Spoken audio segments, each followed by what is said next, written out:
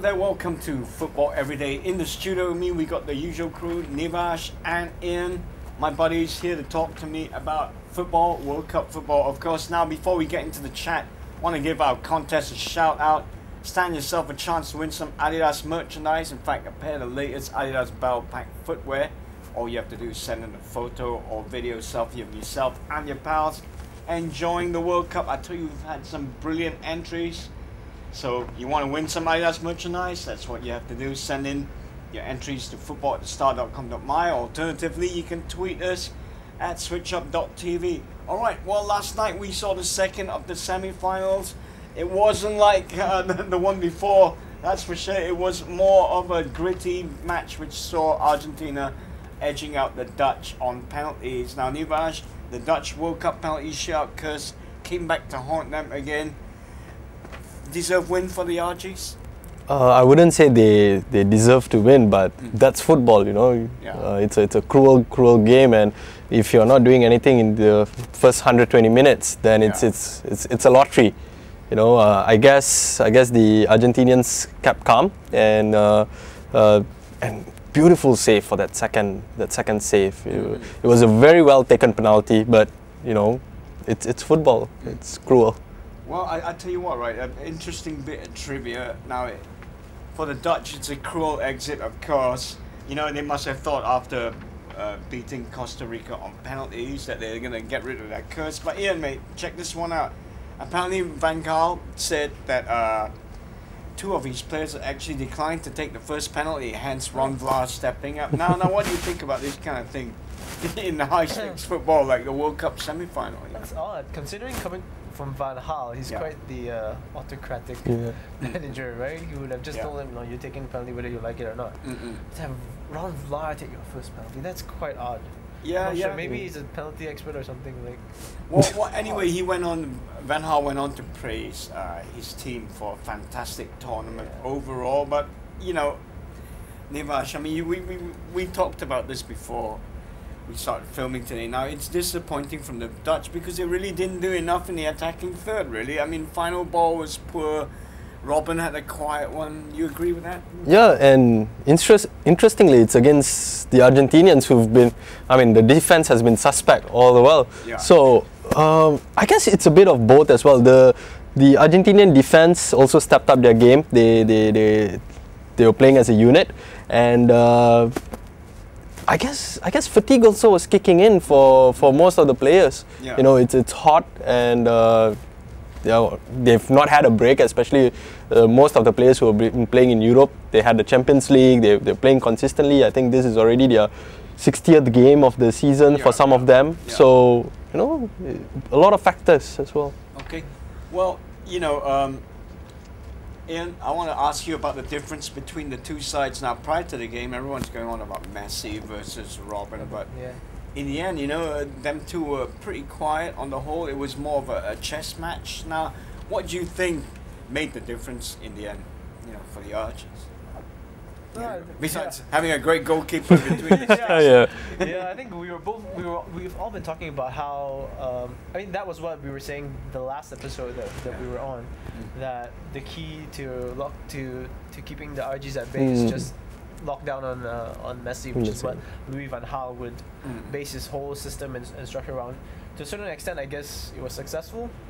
But then again, they just both cancel each other out. Yeah. And I think Di Michelis came out and said as well, we know how to stop Robin, we're going to stop Robin, and that's going to be end of the story as well. Yeah. So it's funny that both did the exact same thing. We came out with a very, very boring semi-final. Yeah, you know, I mean, you know, it was a tense one, but before we go, a few stats about that semi-final, lads. Now, last night's 0-0 was the first ever goalless semi-final. And Nivash, mate, you've watched tons of World Cup. Do you believe that was the first ever goalless semi-final?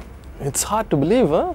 I mean, especially when you, in the 90s, you know, when a lot of teams were starting to become more tactically savvy, they were playing tight, they don't want to concede, and the Italians, you know, the Italians were known for, you know, shutting people out and not having the flair to go out and score. But interesting. Yeah, well, we are the facts machine here on Football Everyday. Anyway, we're going to take a little break. When we come back, more football chat, so keep it locked right here on Football Everyday. Still can't be, I mean, they All in or nothing. It's a battle cry. Call to arms. The only way to live. The only way to play. It fuels them into battle. They step onto the field wearing war paint. Unleashing speed, energy and control. Bearing the marks of those that know there is only one way. Hunt or be hunted. Fear or be feared. Evolve or die.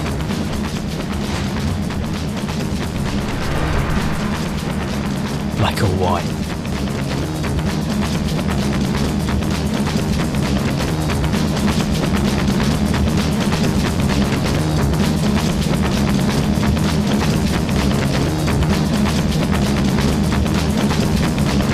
Hello there, welcome back to Football Everyday. Well, it's all settled, folks. We know who's going to be contesting in this year's World Cup final. It's going to be between Argentina and Germany. Now, it's going to be a repeat of the 1986 and 1990 finals, and it's the first time the same two teams will have faced each other 3 times in the title decider.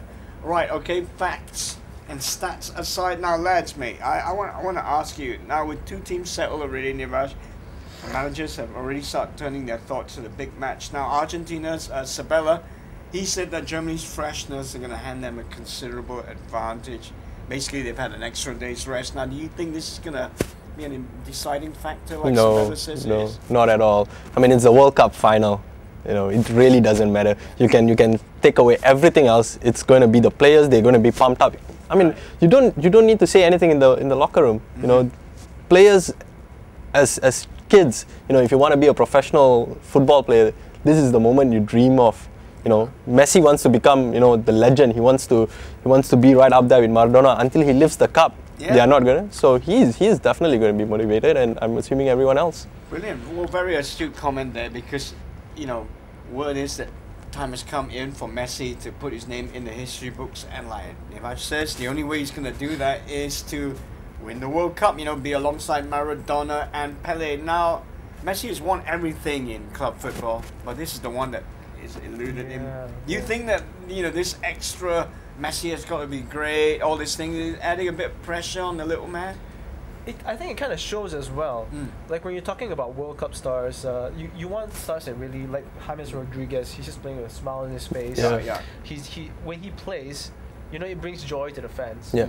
Messi, he's been great. You know, he's been efficient. He's been going about doing his business. He's been dropping deep and linking up play, doing these very intelligent things.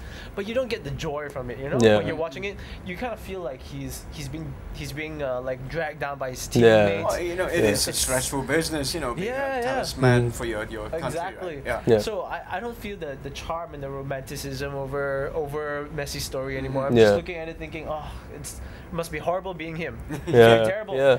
And yeah, it's true. You know, he knows that this is the defining stage in his career. Whether he becomes the greatest player ever, which honestly I think he is. I mean, he's playing in a much more difficult game these days, and he's steamrolling opponents for the past few years. So I hope he gets it. But at the same time, I have to say it hasn't been fun watching him. Okay, well, very astute comments there. Well, Nivas, you know, to be fair to Messi, mate, I mean, he's looked like not only Argentina's main man, but he's also, you know, delivered. I mean, he's had goals, he's had assists, and when he's on the field, he does look like a leader. But do you think that, you know, Argentina's been handling this a bit better than, say, the Brazilians? You know, no crying. I mean, we talked about the whole Neymar infatuation. I mean, Argentina hasn't quite done that with Messi, right? Yep. You know? I guess Brazil, it's a lot of pressure from the fans as well. You know, it's home soil. You know, a lot of things been happening off the pitch. This must be like salt in the wounds, right? To see Argentina go to America now. And I see a lot of my Brazilian friends. You know, they are actually really going all out to support the Germans. There's no way they're gonna let the Argentinians win it there. So, you know, don't be surprised if despite, you know, Argentina bordering Brazil, but the Germans feel at home.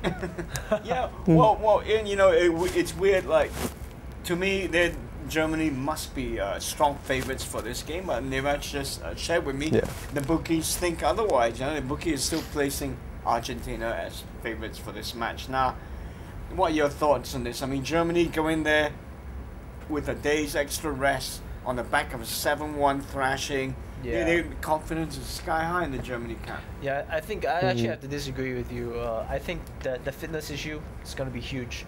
I think the Germans, when they're so efficient, if you have them 100%, especially, I mean, come on, that game against Brazil was a stroll in the park. So they're very, very fresh. I think that it makes a big difference in the kind of climate they're in, with the humidity and everything. So in the modern game, that's what it's all about, right? So I would have to say Germans are favorites here. Okay. Well, Niraj, you know, you're a Brazil fan. Now, do you think the crowd's going to play a factor? I mean, you know, we're talking Maracanã, you know, Brazil's temple of football. Surely they're going to be giving... It's going to be like a German home game, isn't it? Definitely, because I see a lot of my friends sharing images from that 7-1 game, and we were talking about it, that they didn't even celebrate the last 2 goals. You know, and you know, Brazilians, they are very passionate people, and they are very respectful, and they enjoy these kind of things, and they felt the love from the German fans as well. You see a lot of images going around of kids hugging each other. They were applauding Schürrle's last brilliant effort. You know, and they hit Argentinians, and they're not going to let them celebrate. They're going to come out in full force. So would that be a factor for the Argentinians? I mean, you know, we've seen how the crowd has worked on the Brazilian players, you know, in an adverse way. This could be the same for the Argentinians. No, I don't think so, because the German players, I was just reading a report. They said they are not putting pressure on themselves. Every time they do something, it's an overachievement. But this time around, you know, they come in, they're not going to put pressure. They are an European team playing in South America. People are going to write them down. You know, like the bookies, right? The bookies are putting the Argentinians as favorites. So they'll go in with an underdog mindset and surprise everyone, maybe. Okay. Well, lads, you know, we're going to get into this a lot deeper in shows to come. But just before we go in, mate, your last thoughts on this final, a tasty one for you? I'm going to go for Germany. Just the cold, hard efficiency and ruthlessness of that team.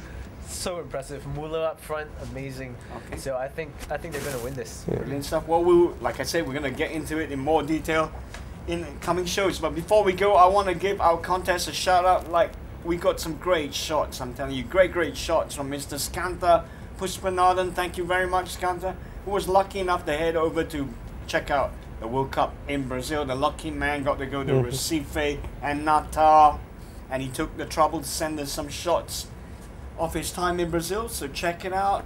This is a very lucky man enjoying his World Cup. Fantastic stuff there. Thank you very much, Mr. Skanta Pushpanathan. Look out, if you want to win yourself some Adidas merchandise, it's dead easy. Send yourself in a photo or a video selfie of yourself and your pals enjoying the World Cup. Send it to us here at Football Everyday, football@thestar.com.my. Alternatively, tweet us at switchup.tv. Okay, that's us done. Until next time, enjoy your football. Yeah.